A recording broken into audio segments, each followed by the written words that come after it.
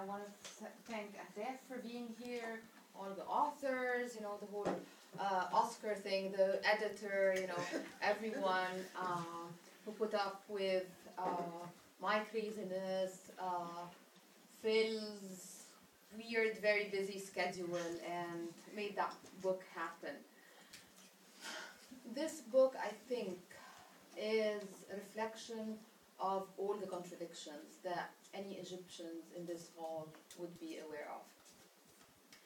It's about the contradictions, real and imaginary, about the boundaries between the supposed opportunities that we have that come up with every form of resistance that we see.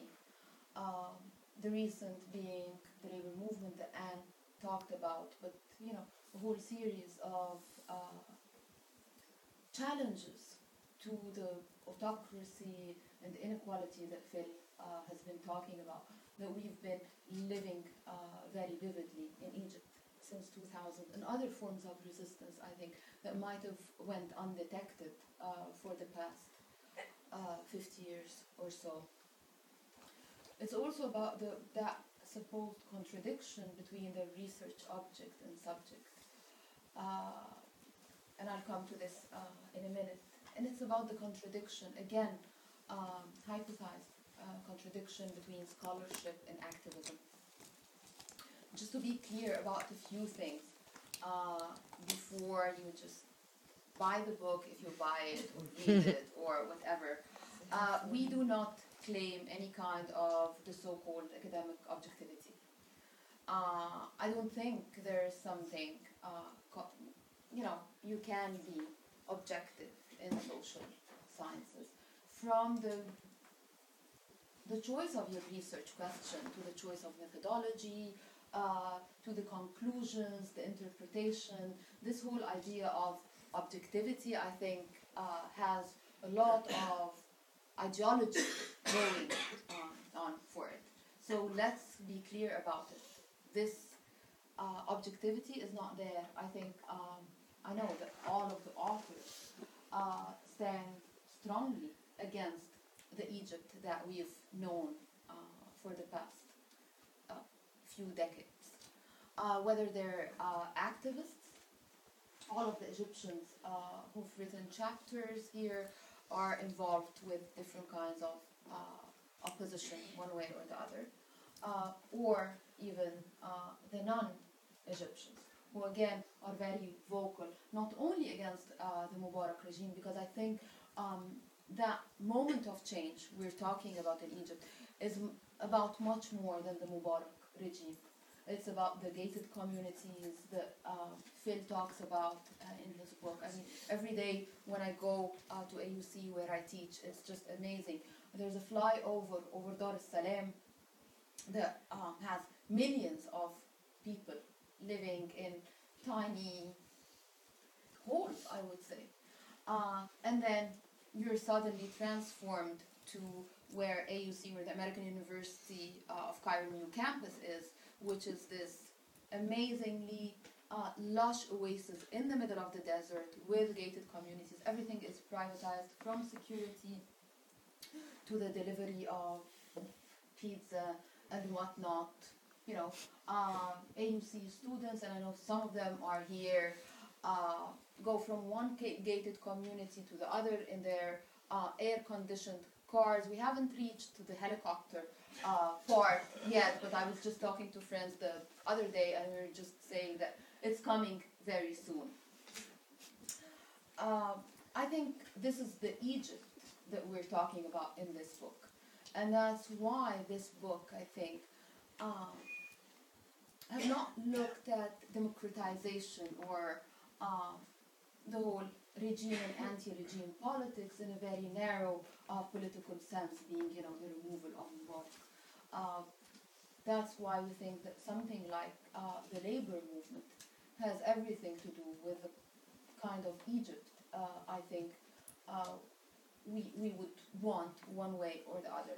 And there is an Egypt, again, coming back to this whole objective, subjective thing. I think there's in Egypt that we might differ about in terms of details, but all the authors of this volume would agree that at least there are certain guidelines for that Egypt.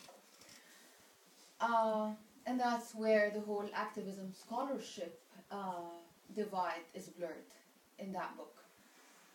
It's good scholarship, so, yes, do read it, but there's a lot of, I think, passionate analysis going on in the chapters.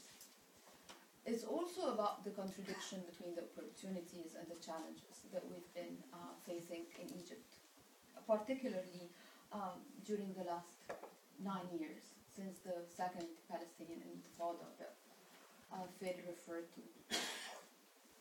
So on the one hand, it's as if one movement comes out with a certain agenda, it fades away, and another picks up. We've seen this with the Intifada and the anti-war movement, followed by the pro-democracy movements of Kifaya and its sisters, and then the labor movement. And this is in a society where the state has co-opted every possible source, potential source of resistance during the past 50 years. This is a state that became so entrenched that you get into a cab and the cab driver is a mukhbir, is a police informant who tells you that, of course, madam, what are you talking about? Every single Egyptian has a fine. We only decide when to use that fine. And this becomes, accepted common conduct of how things are run. So to imagine that those kinds of movements erupted in Egypt during the past 9 years, I think that's very hopeful, to use your word. The thing that, yes, a lot of those movements, just to be, honest about it, have not realized what they were looking forward to. I remember I spoke in that same hall 3 years ago, and my expectations of what Kifaya and the pro-democracy movement was heading towards were wrong. They were wrong in the sense that, yes, Mubarak is still there, and the whole different scenarios for having his son take over might be happening, but I was completely blinded to the potential of such a strong and vibrant labor movement that Anne was talking about. Not that this labor movement is going unchallenged. There are so many problems, how the state has been increasing its pressure on that labor movement after sort of giving in for a while, for a few months. There's been a lack of reservoirs of resistance and organizations for this movement to build on, and hence all the different movements have had to start from scratch or reinvent the wheels. I mean, compared to other places in Latin America, for example, where there has been a long history of struggle that recent movements can build on. In Egypt, this has been completely absent for 50 years. So to find a number of resistance movements coming out, having different causes and involving different age groups and different social backgrounds, I think is something that's very hopeful. What's not hopeful, actually, is, and I think that this is a realization that I only recently came to, is the complexity of the challenges that all the movements are facing. The complexity of that moment of change that we're talking about. I think when we talked about the moment of change for the title of that book. It was meant to put forward our own wishes, as I said, of the moment of change. But I think what it also means is that that's a very complex historical juncture that we're looking at, and that this country and that society are going through. It's not as straightforward as an autocratic regime putting pressure, people resisting, fight happens, someone wins. It's much more complex and layered than that. Every time there's, I think as much as the movements for change, be it labor or otherwise, become creative with their resistance patterns, the state also becomes creative with how to combat those movements. The labor movement is a very interesting example. When Al-Mahalla started, the state was giving in one time after the other. But then it took them longer with the property taxes to do that. And now there has been a sit-in in one of the textile factories in Tanta for a few months now, and the state is not doing anything. It's not crushing the sit-in, it's not going in, but it's not also giving to the demands. They're just, and quoting one of the negotiators, we're going to leave them there to rot. Mm-hmm.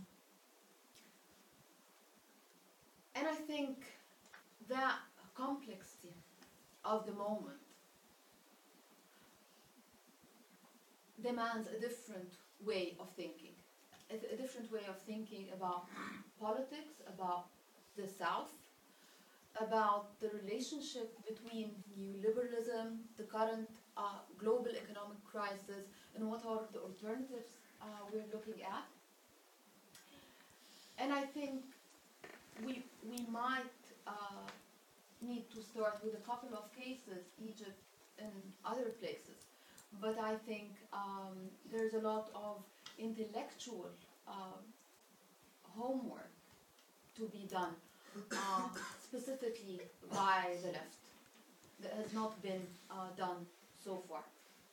I think there's a right moment, not only in Egypt, but with the neoliberal model coming to the end. And I think as progressive social scientists, a lot of us have not put enough thought into what is to be done, what alternatives are coming out. And I hope that this volume would be a start for this kind of